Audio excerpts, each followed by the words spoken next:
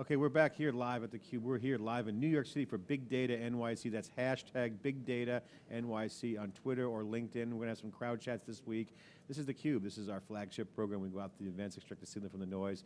We are here for Big Data Week in New York City. Also Strata Conference right behind us, and Hadoop World's kicking off and ending day one. They're all schmoozing the booth duty. I'm John Furrier, I'm joined with my co-host Dave Vellante.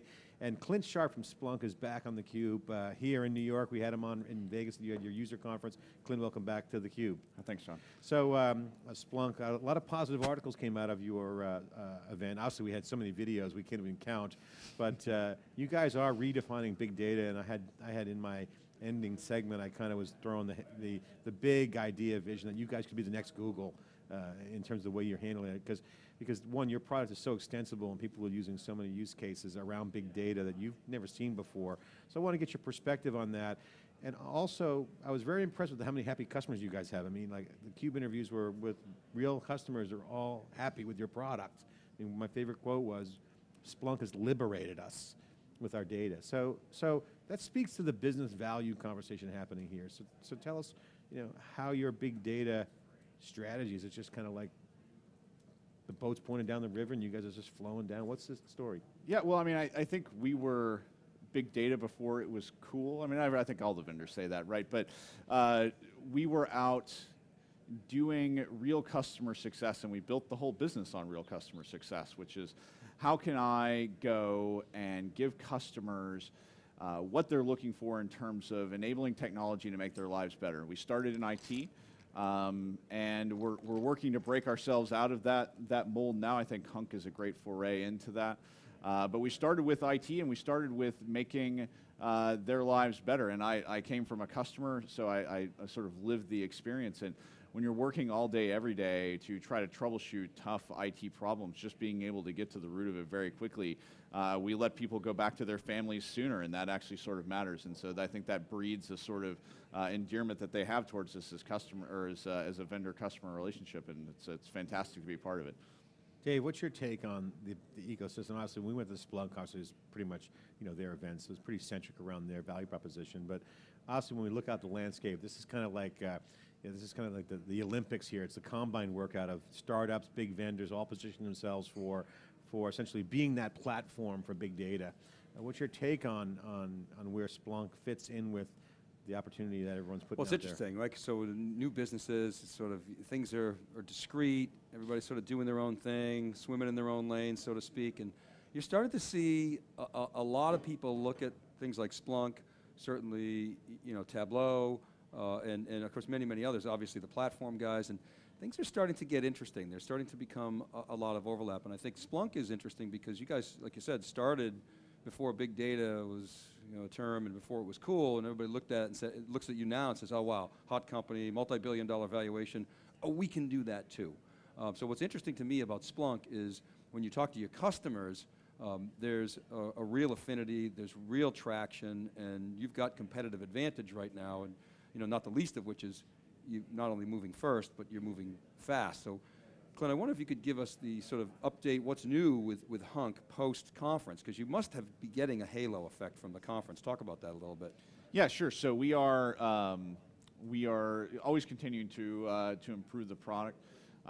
We are nearing release very soon, and we are taking the feedback from Conf, and I'll tell you that the majority of the feedback we've been getting over the last, through the entirety of the beta program, because we've had over 100 customers in the beta program, just running on every distribution of Hadoop and looking at all kinds of different data, has really been, how do we make the product work as widely as possible across all these different distributions? Because as much as you'd like to think Hadoop is Hadoop, quite frankly, there's compatibility issues between everybody's distributions, so it's ironing out all the kinks between working with all the partners that we work with, Cloudera, Hortonworks, MapR, Pivotal, IBM, And then lastly, making it work with all of their specific data, which we've had some really great examples of use cases ranging from claims processing and doing analytics there to your more basic clickstream and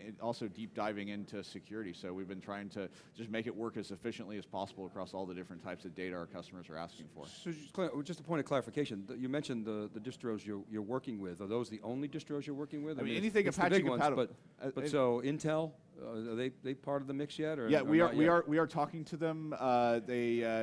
We are going to certify at some point in the near future. We're having those conversations. Just didn't. Okay, so you mentioned the ones that you're currently certified Yep, on, and yep. it just it takes a little bit of extra engineering work. To Yeah, well, make that happen. there's 6 of them, and we got 5 done by GA, which I thought was a pretty Herculean QA effort, and now we're gonna get to the last one. Yeah. Excellent. So a lot of startups here. I want to get you guys take, because you guys now grown up, big company now, still growing, fast growing company, but like you're not a startup. I want to get your take, Clint, on take your Splunk hat off for a minute and put your kind of your industry hat on. What's the state of the startup environment here? Because some are saying they're late to the game, all the seats are taken, we're in a bubble, valuations are out of control. Obviously, that's the Wall Street Journal of mostly people in New York who have that opinion. Us Silicon Valley people think it's a never overvalued market.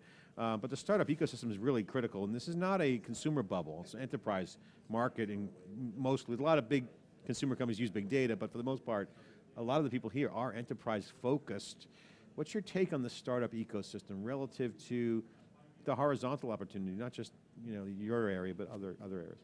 I think we are in the start of a revolution for enterprise software in general. I mean, for the last, probably 5 years, I mean, really since Facebook started, 5 to 10 years-ish, focus in the Valley around consumer startups and getting a bright new set of candidates in enterprise software and IT-related thing, I think is good for everyone.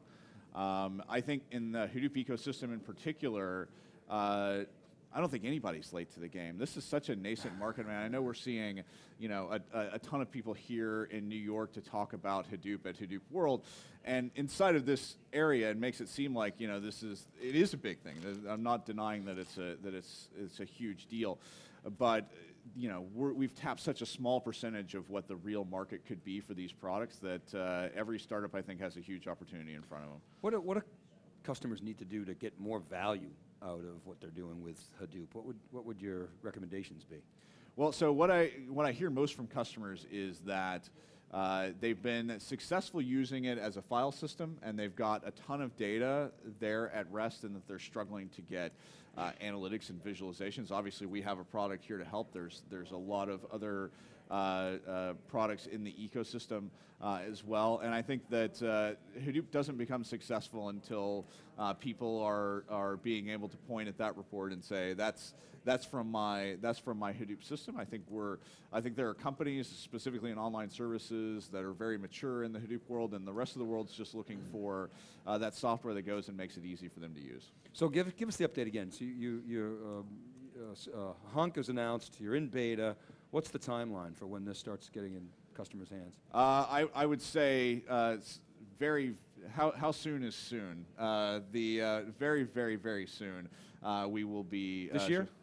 This year, so soon that it might be before you know it. Now, what do you guys got going at the show? Can you share with us any insights, any little previews, maybe? Yeah, hints? absolutely. So we've got HUNK at the booth. So if you want to get a good view of what the product is and what it does, we've got demoers at the booth ready to show you the product, different use cases.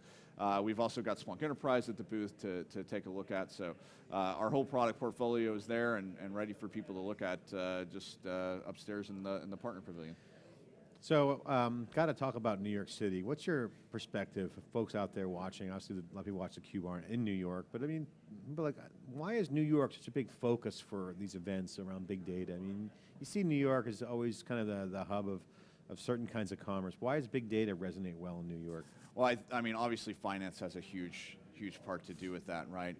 And there is, in fact, I've met with a couple of our larger financial customers this morning because I happen to be in New York, and when you come to New York, that's a good thing to do, right? And so there's these are the guys that, with the advent of algorithmic trading and other really low latency, high data volume types of use cases, are generating these really big data stores and have need. And also, they're the ones who stand probably to profit the most from being able to algorithmically understand their data the best.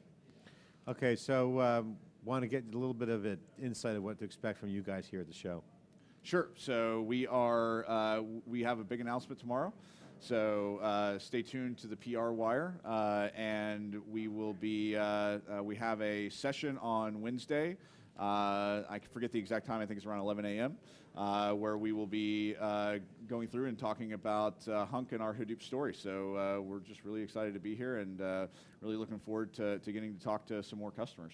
All right, so what about you? What are you going to be doing? What's your agenda like? Well, give us the details. Parties, meetings. Well, focus. so I was here at Cloudera's partner event just upstairs earlier today, and yeah. So after this, I'm going to go over across the street to do the booth drinking, and then off to dinner. And then there's going to be I think there's a number of big events that hopefully I will get to partake in. The Red CUBE Sox party? game is on tonight. CUBE party tomorrow night? I'm going to be at the CUBE party. Awesome. All right, that's CUBE a party. definitive. Clint Sharp, we're here at Splunk. We're here live in the CUBE. We'll be right back with our next guest live. Early preview here, kickoff session, evening of Monday here in New York City. Big Data New York City, hashtag Big Data New York City. We're live here inside the CUBE. We'll be right back.